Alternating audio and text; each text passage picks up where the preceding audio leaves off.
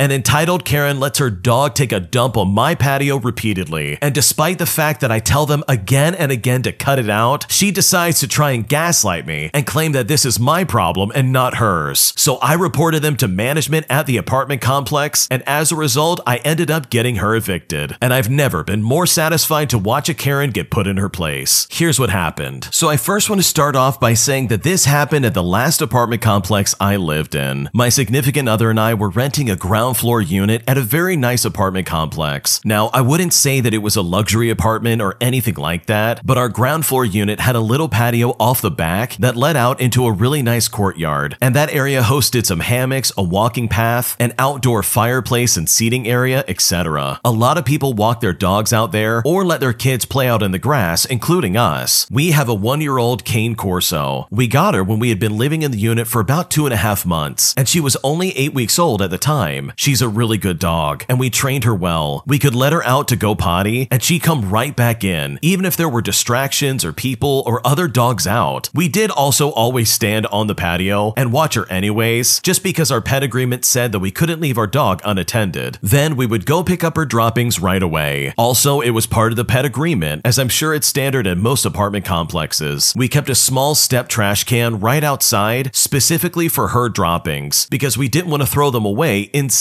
and the only outside trash cans were on the other side of the building, which I agree is super dumb. It really was a small trash can, like the kind you tuck in the bathroom between the toilet and the wall. We also had her droppings bag hanging on our patio door handle for easy access, so we didn't have to hunt for them every time we needed them. This entitled Karen and her kid moved in on the ground floor of our building, which was 2 units down from us. This was no big deal. We ran into her one day carrying in her groceries, and my significant other held open the door for her. She seemed kind of like a Karen, but was polite, and her kid, who was maybe 11 years old, didn't look up from his phone, which was kind of like, whatever, that's pretty typical of kids these days. They also had a dog. It was a little black and white fluffy thing, and it was super cute, but it was not very well trained. I don't know what kind of dog it was, but it was smaller than our already giant puppy. After about 2 weeks or so, we realized that there were dog droppings in the grass right off of our patio. We found out the hard way because my boyfriend stepped in it the first time. Luckily, he wasn't barefoot. They were very clearly not our dog's droppings, because for one, we always picked up the droppings right after she went, and secondly, they were very obviously from a small dog, not our 70-pound puppy. We'd been in the apartment about 7 to 8 months at that point and had never had an issue with this, so we figured it was the Karen's little dog. I wrote her a polite note that basically was like, "Hey neighbor, we noticed that some of your dog's droppings aren't being picked up and are right off of our patio. Per the pet agreement that we all have signed, we all need to be picking up our own dog's droppings each time they go. I'm sure it was an accident and you just didn't notice, so if you could make sure to do that going forward, we would really appreciate it." She wasn't home, so I slipped it under the door and went back to my apartment. A couple hours later though, this lady is banging on my door and gets really angry with me. She insists that it couldn't have been her dog, while also saying, "How dare you assume that it was?" I felt really bad and I apologized immediately. I said I didn't mean to offend her and it must have been someone else. She told me to never bother her with this garbage again, and then she stormed off in a huff. I was just thinking to myself, okay, whatever. Not even 3 days later, I was sitting on my patio with a book, enjoying the cool weather, when I see their little dog running out their back door. And as you can probably guess, no one's with the dog. And wouldn't you guess it, it comes over right to me. I said hello to the dog because I really do love dogs, and then it took a dump right off of my patio. It ran back home and scratched the door to be let in. I saw her kid slide the door open just enough to let the dog in, and then close it again without coming outside to pick up the droppings. I was so annoyed because here I saw it with my own 2 eyes that yes, it was their stupid dog, and no one was even watching it when it was outside. So I grabbed a bag, picked up the note, wrote another less polite note about how her kid's neglecting to watch the dog, and put the bag with the droppings and the note on their patio right by the door. Then I went right back to my reading. The entitled Karen was much quicker to come by this time and stomped right up to me, waving the note around like a mad lady. Then she stated that her kid was just a kid and probably just forgot to check. I said I don't really care. Her kid was old enough to stand outside for 3 minutes and come pick up her dog's droppings. She said to me, well, there's no droppings bags or trash cans on this side of the building, and that she didn't feel comfortable making her kid walk all the way around the building just for that. The next part is my own fault in hindsight. night. I suggested that she put a trash can like mine on her patio and leave their own dog droppings bags handy like we do for our own dog. She eyed our stuff, huffed some more, rolled her eyes, refused to do anything about the droppings this dog left behind, and then just walked off. Now at this point, I was super annoyed. I stalked my patio door for the next couple of days as much as I could. I was just waiting for something to happen. And sure enough, on day 2 in the evening, when I was about to give up, I see the puppy run outside towards my patio. I whipped out my phone, took some pictures of the dog outside, which was not allowed, as well as the dog taking a dump, and then took a picture an hour later of the dump this dog left still out there and timestamped all of it. Then I sent an email to the apartment office people, who were always pretty nice, and they responded quickly that they would give her a warning about it. And sure enough, this lady comes back again. She is mad and yells at me, screaming, "You are so petty to report us to the office. We now have a $150 fine for not picking up that dump." It's also worth noting that these fines are incredibly rare. I mean, in order to fine someone for their dog taking a dump, they had to have some kind of proof that it was specifically this tenant's dog and that it wasn't picked up in a timely manner. Hence why I took so many photos and I had to timestamp everything. I told her that I had tried to be nice about it with her twice before, and it was her own fault at that point for not abiding by the terms of the pet agreement that, by the way, we all had to sign, which is exclusive to people with a dog. She went off about how she's a single mother and she works during the day and her precious baby can't be expected to pick up after their dog. I told her that a 10 or 11-year-old kid was plenty old enough to pick up after a dog, and that if they weren't responsible enough, then maybe the kid shouldn't be letting the dog out at all, and she should be the one to do it. Or maybe whoever is home with them should be looking after it. She got angry. She told me that I had no idea what it's like to be a single mom, that her mom stays with them during the day and shouldn't be expected to look after her kid and her dog, and then when she said that, she just stormed off. I expected to hear more about it, but thankfully I didn't. The ironic part is that I am a single mom. My kid isn't my significant other's, and I raised him alone for 2.5 years, all before I met my significant other. So yes, I do know how hard it is. And I live 1,000 miles away from my closest family, so I never even had the luxury of being able to have my mom watch my kids. Over the next couple of weeks, we didn't find any more dog droppings off of our patio, but we did notice our garbage bags were depleting, and our trash can was filling up more quickly than usual. I had my suspicions and I wanted to test it out. We had recently bought some small security cameras for inside our apartment, and this was for completely different reasons. So I had my boyfriend set one up outside on the patio. We faced it where we could see our door and trash can, but didn't point to the rest of the courtyard or other people's units. We wanted to try and respect people's privacy. Sure enough, the same evening my boyfriend set it up, I see the kid walk onto our patio, take one of the bags, walk out of frame, and then come back to throw it in our trash can. Okay, at this point, I'm furious, but also not trying to fight this lady or her kid. So I move the bags to the inside door handle. It's a glass door, so you can still see them, but we always lock our sliding door. The next morning, I hear someone knocking on the back patio door, and I go to see her kid standing there looking annoyed. I didn't open the door. I just spoke loudly enough to ask what he needed. He demanded a bag for his dog's droppings. I said to him, "Sorry, but these are our bags for our dog, and they were not free for anyone else to use. The apartment complex provides bags and a dispenser near the trash can on the other side of the building." This stupid entitled brat started demanding a bag, saying his mom told him that he could use ours, while also slapping his hand against the glass a few times. I mean, was he trying to scare me? Oh yes, I'm so terrified of a 10-year-old boy. He finally screamed at me that he's telling his mother on me. I said, "Fine, go ahead. I'll tell her the same thing." Sure enough, a few minutes later, his mom is standing on my patio, also demanding a bag for her dog's droppings. I denied her a bag and asked her to please step off of my patio, as she was making me feel unsafe and uncomfortable. She told me that I was a bratty child, despite the fact that I'm 24 years old, and she demanded that I let her use my bags, as I already told her that she could before. I said, "No, I told you to get some for yourself and do what I did, keep them close by, and put your own trash can out on your own patio, not use the bags I buy with my own money for my own dog and then fill up my tiny trash can with your dog's droppings." I pointed out she could use a plastic shopping bag if she didn't want to buy her own bags, or she could just use the bags the complex provided on the other side of the building. She kept going off on me, and I finally told her if she didn't leave my patio, I would call the police, as now she was seriously bothering me. She acted like she she was going to call my bluff, but then my boyfriend got home and walked up behind me to ask what was going on, and she ended up dragging her stupid kid away again, leaving the dog's droppings in the grass of my patio. So you know what I did? Once she was gone, I took another timestamp photo of the dog droppings. I downloaded the footage of my security camera of her kids stealing my bags and throwing them in my trash can, and the footage from them that morning yelling at me, demanding my bags, along with me denying them access to any of that. I then emailed all of that to the apartment management. I told them that she made me feel very unsafe and uncomfortable in my own home, that she and her child felt entitled to come onto my patio and take my belongings. I also went outside, picked up her dog's droppings, looked in the trash can of my patio, and pulled out all the bags with her dog's droppings in it. I